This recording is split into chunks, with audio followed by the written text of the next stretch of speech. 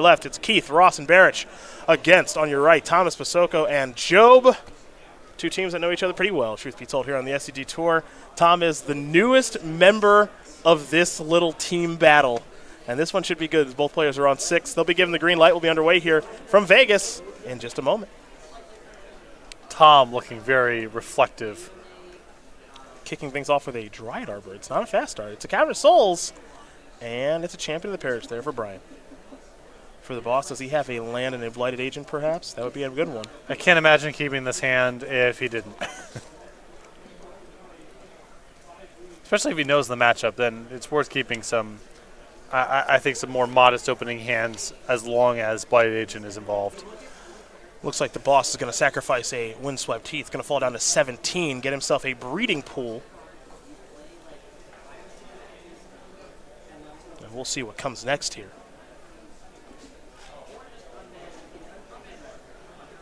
And it will be a Blighted Agent. You said you'd be surprised if he didn't have one. He certainly does. So we're going to go back over to Brian.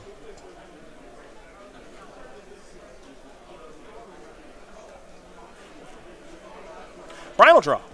Picked up a copy of Kitesail Freebooter. That's not a bad one to play here. And he will play a Freebooter trigger. Take a look at exactly what Tom Ross is working with. I've got to Become Immense. Looks like I got a couple of lands, and I've got a Blossoming Defense. Now, I think the Become Immense is probably the more threatening of the two. Yeah, but I think Basoco has a Meddling Mage to follow this up with. So in that case, I think you'd want to take the Blossoming Defense, and then Meddling Mage Become Immense because Ross can't cast it the next turn. Blossoming Defense is a selection. Here comes the Champion of the Parish for 2 points of damage. We're going to head back over to Tom Ross, whose hand is not particularly good right now as he draws a card. Picked up a Misty Rainforest, did Tom. He's going to attack here for 1 Infect. He'll play a Verdant Catacomb and simply pass the turn back. So you mentioned that Meddling Mage. That could come down and name Become Immense here, as Ether Vial is the draw here for Ross.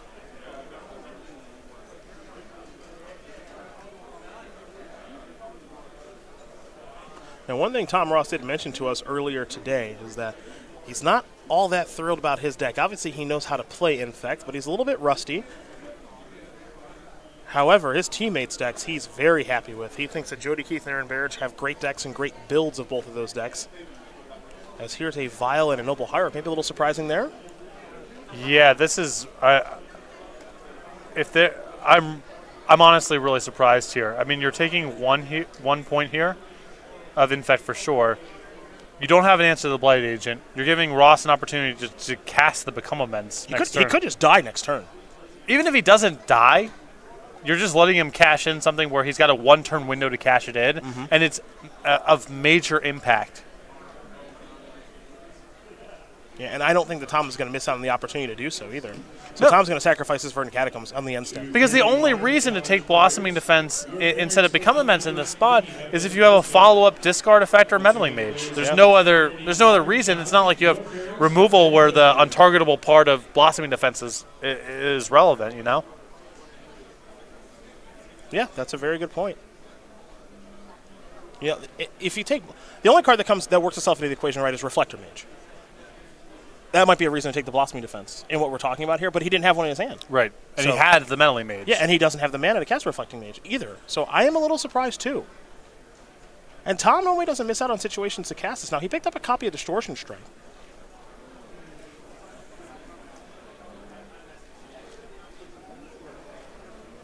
And now with Become Immense and Distortion Strike, that would be 6, 7, 8. So that's 1 Infect short. And so then Tom would have to make it out of the next turn alive. He'll sacrifice this this Misty. Fall down to 9. Well, now he can Become Immense and leave the Dryad Arbor up to Trump Block. Very true. On that Champion of the Parish. Or whatever. Yeah, you know he's not going to miss his opportunity to get to Become Immense here. So this will be 7 Infect. And Brian's going to fall down a little bit lower. He's got 8 Infect now, and Tom is going to pass the turn back. So Brian's going to put a counter on the Vial. He didn't die. It was a pretty risky play, though, letting Tom actually have the opportunity to play that Become Immense. See if it's going to come back to hurt him or not. Brian picked up a copy of Ancient Ziggurat. That's a Mantis Rider. There's the Ziggurat. This is a Mantis Rider. Counter there. You can see Tom's already geared up to block, and then 4, 5, 6, 7. It wouldn't even be a lethal attack. Yep. Unless Brian were to vial something in here. I mean, you can vial through a 1. There's no reason not to block. Absolutely. Yeah. That's exactly what Tom is going to do. And now it takes any pump spell to get the job done if you're Tom Ross. We know he's got a Distortion Strike. He's going to play it. He's going to come across here, and he's going to win the game. So Tom Ross is going to win game number 1 here over Brian Basoco. As, in fact, up a game here over Humans in a game that I honestly think Brian let get away. Yeah, I'm really surprised by not following up that freebooter with the Meddling Mage. Yeah. And Ross understood that he had a very narrow window to cash it in. Cashed it in, and obviously the 6 points made a difference. Unsurprisingly, yes. When you only have to deal 10, 6 is going to make a world of difference. So Tom Ross will win game number 1. You also see that Jody Keith has won game number 1 here over David Thomas. Eldrazi Post up a game here over Azoria Stoneblade. It's time for us to turn our attention to the sideboards here, folks. And we're going to see that Brian Basoco has 2 Grafdigger's Cage, 2 Gaddock Teague, 2 Whirler Rogue, 2 Sin Collector, 2 Knight of Autumn, 2 Izzet Staticaster, 2 Oriog Champion, and a Dismember. I think the Staticasters and the Dismember pretty obvious there, partner. Yeah, I don't mind Whirler Rogue also. I mean, it's a little bit on the expensive side, but that's a lot of blockers in the air. Yeah, I guess Rink Moth makes some sense. Okay. For Tom Ross, 2 Dissenter's Deliverance, 2 Dispel, 2 Shaper's Sanctuary, 2 Nature's Claim, a Distortion Strike, Spell Skite, Spell Pierce, Grafdigger's Cage, Relic of Progenitus, Dismember, and a Carrion Call. I like the Dismember, the Spell Skite, the Distortion Strike, and a little bit. You could talk me into the Dissenter's Deliverance. I wouldn't want something as specific as Nature's Claim, but a little interaction for Aether Vial that cycles I think is fine too. Well, those are the options there for both players. Game number 2 going to be underway here in just a moment, but we are going to take another moment here to talk about the StarCityGames.com weekly sale, because you get the opportunity to save big. Over at Go. First time? Whew, first time over there? StarCityGames.com/weekly sale. Check it out once a week. New weekly sale, new categories right now. 33% off select casual and commander favorites, but that's expiring soon because Monday, 11 o'clock a.m. Eastern Time, website's updated, new categories, etc. Bookmark it. Make life easy for yourself. Or just go over there now because you're that too. Probably have access to the internet if you're watching this. Go.starcitygames.com/weekly sale. Well done. Good sell there. Thank you. Good sell. Mostly we just really need to get rid of those Ristic studies, so please go buy them. So many. Just please. Because we don't want them anymore. It's not a good Magic card. What does it do? I think it's anytime an opponent plays a card, they either have to pay 1 or you draw a card. That sounds I'm not right. sure. That sounds right. Or anytime you play a card, they got to pay 1, and something that turns a game of Commander into just a completely unpleasant slog, I'm sure. Can we bring that up, please? Ristic Study? Now, it's no Ristic is the cave. We've already talked about the cave quite a bit. Nothing's the cave. Whenever an opponent plays a spell, right, you may draw a card unless that player pays 1. That means all their spells have to cost, they should pay 1 more. Yeah, and it's sweet in Commander because you have so many opponents. You have so many opponents, yeah. And they're all casting, whatever it is, explosive vegetations or evoke creatures, various flame tongues and draw 2s. I can see you're very well versed in Commander. Mana ramping of various sorts. Yes. So you just sit there, not doing anything, not engaging in the game, just sitting back and drawing cards and playing more mana until you kill all 3 of your friends in a single turn or whatever. That's my best guess. We need to slide you into Commander versus with this kind of analysis. I would love to play with those guys. That'd be a lot of fun for me. You and the green My machine. commander is Zozu the Punisher. That's correct. That's correct. A perfect commander for you. The perfect commander. Can you play Commander with 5 people? I think you can, right? Yes, why can't you? Yeah, why not? It's just any number. I mean, Commander versus is always 4 people. You can do 5 people Commander. Zozu sounds nice. Zozu is... It's the opposite of Ristic Study. That's true. True. That's a good commander. Get it over with. We can just play another game. Oh, it looks like we have got quite a few Ristic studies. Go. That's StarCityGames.com. Let's help us out there, folks. Work with us here. Yeah. Both these players take a look at their opener. Tom's not happy. Going to send it back. Brian's going to keep.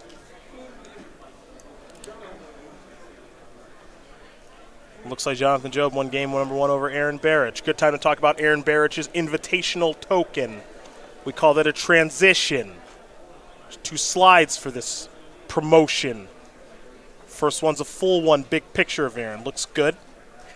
Next one, a little smaller, with details of how to get it. Patrick's going to tell you those. Well, the easiest way, head over to any Opener Classic. You sign up, you get one of these tokens. Can't make it out, don't want to make it out, that's cool too. All over to StarCityGames.com, $5 or more, send with one of these tokens. Bang. That's good. We just destroyed it. And now we let this linger for a minute. Yep. And then transition back to the match. Yeah. Back to the match. Nice. Back to the match. And you know what? You buy a couple Ristic studies, enough to get a token. Right.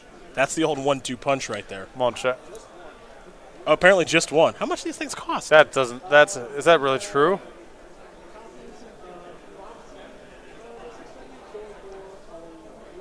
Ristic study is $11 with the sale. Like a foil one? No, normal.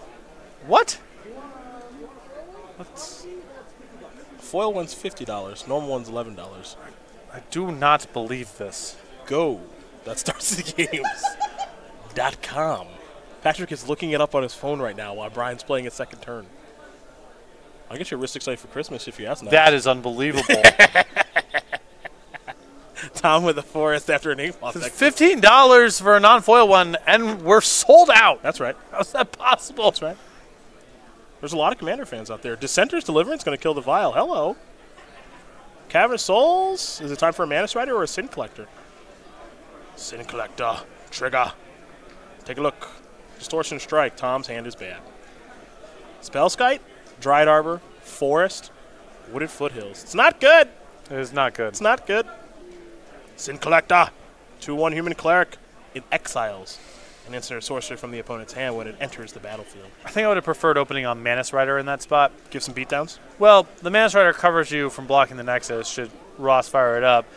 And the spells that are in his deck really are only castable if he's engaging in combat. And he's probably not going to engage in combat next turn because he doesn't have enough mana. And, No, I get you. That's fair. Forest, activate. Nope.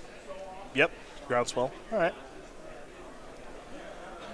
Brian is at 5 in fact. We're all tied up in Legacy, by the way, folks. David Thomas tied it up against Judah Keith. Eldrazi Post, Azoria Stoneblade. Getting ready here for a third and final game. Here's an attack for 5. Little pressure now. Let's go back over to the boss, who we know he's got a Spellskite in hand, a Wooded Foothills, a Dryad Arbor. Looks like maybe another Inkmoth Nexus. Taking that Distortion Strike was pretty nice. There's an Inkmoth. Here's a Spellskite. I think that'll be it for Tom. We're going back to Brian.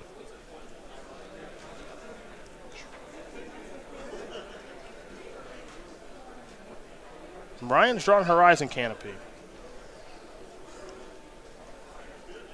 Another Manus Rider. Beatdowns. Ross will fall down to 9. The Spellskite's important because it shuts off Is It Static Caster. Ross has been flooding out a ton on camera today. It's been kind of ugly. Yeah. Yeah, ugly. Another Static Caster drawn. Those both are bricked now by Spellskite. How about a third Manus Rider? Okay. Well, present lethal in the air. Tom's got some blocking to do. He'll activate both copies of Inkmoth Nexus and just block with one.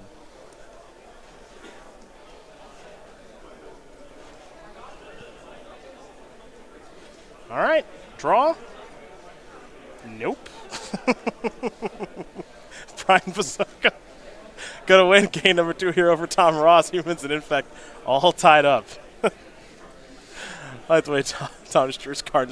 Yeah, we're just done. feebly. Yep. This is infuriating.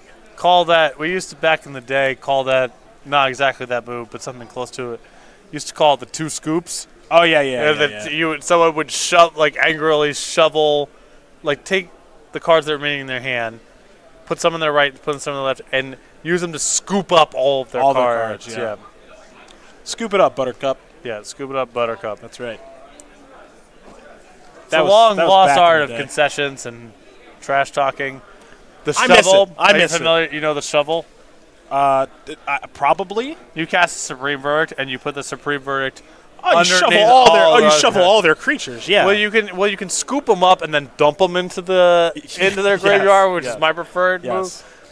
You can also just sort of bulldoze them off, as you're describing. Both moves are fine. Power moves, not part of the culture anymore. No, I used to employ the shovel quite a bit. I also used to just like to flick. I used to get if I was killing your creature with a smother, I would get the smother underneath your creature and just flick it at you, which is completely uncalled for. If you rip something for lethal, you just put it face down and pass it over to your opponent.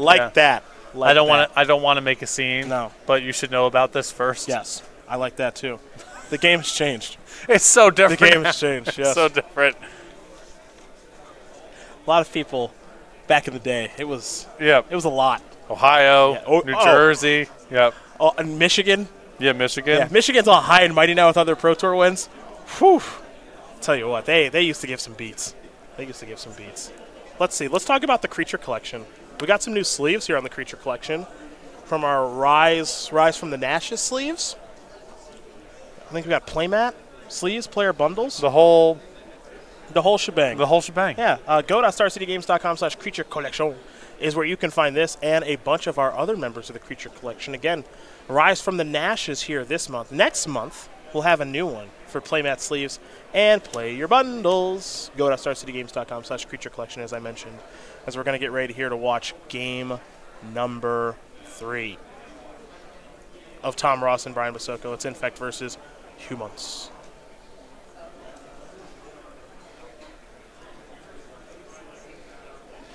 The shuffle is amazing. The shovel was a great move. Power move. Oh, here we go. What's up? Mike Turing just tagged me on Facebook. Okay. Said, I just learned that my playing versus Cedric Phillips in a side event is one of his favorite Magic memories. You bet it is. Mike's going to be at SCGCon. Cool. By the way. Yeah. Probably do some spell slinging. Was there any follow-up to any follow-up? He said, how cool. We will be reunited at SCGCon this December 7th through the 9th. Hope you can join us for some more awesome memories. See you there, Mike. Cool. Going to be fun. I was playing. I remember I had Braids in my deck. I was big Braids fan. Yeah. Back in the day. Who wasn't? Big Braids fan. You can't do anything. That's what I like.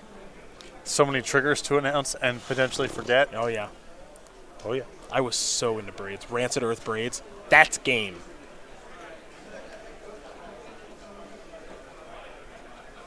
It'll be a champion of the parish from an unclaimed territory.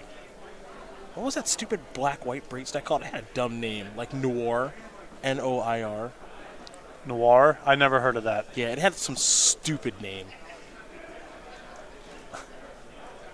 And it was like very, very popular leading into its regionals because it had like Vindicate and Braids and no good creatures because there were no good creatures then. Spectral Links? It had some white. Yeah, it definitely had Spectral Links. It had some other white-black Spectral Links was busted. Yeah. That's played it at my first Pro Tour, which was extended. I think it played Phyrexian Scuda, which is a horrible card. Yeah, the Scuda. Yeah. Phyrexian Rager must have been in that deck. Almost certainly. Yeah. Thalia on turn 2 here from Brian means the champion of the parish is a 2-2. Meow. Yep. I played this at my first Pro Tour along with 4 River Boas. That's an interesting mana base. Here's an attack. No, you got to play. You can play the revised duels. Oh, I didn't know that. Okay. Yeah. Okay. Look at that. It was Kai's New Orleans where he won with Illusions Donate.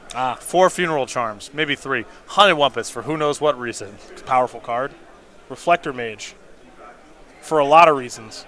Well, looks like Boss has a Blossoming Defensor of Vines of the Vastwood here.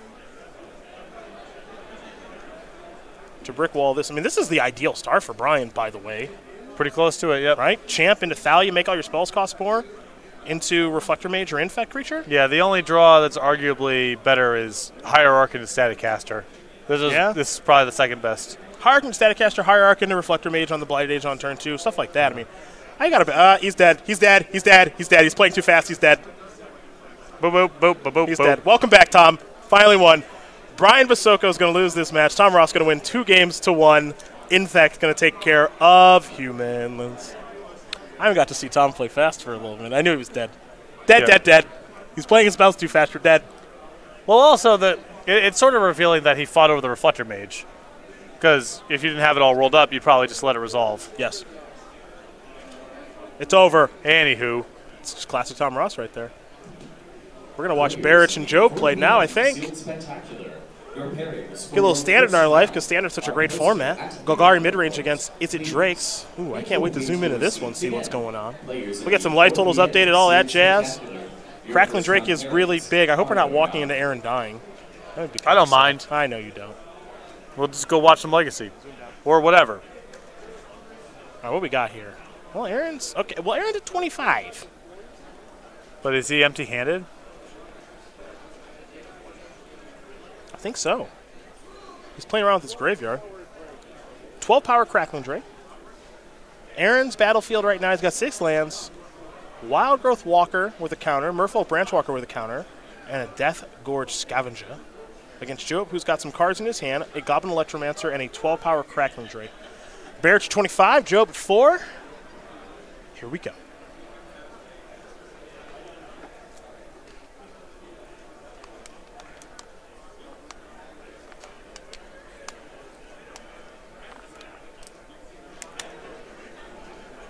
And if that Drake is 12 power, then Job has an incentive to cast 1 more spell before attacking, even if it's a little bit mopey, to try to get the Drake up to 13 power to kill in 1 hit next turn.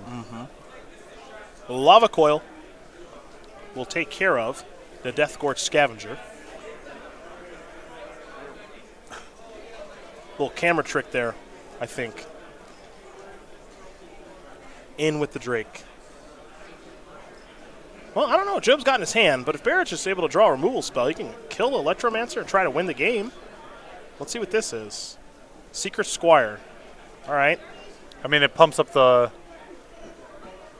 It gets a turn off of that by gaining 3. Yeah. And now this is a lethal attack, so Job has to trade.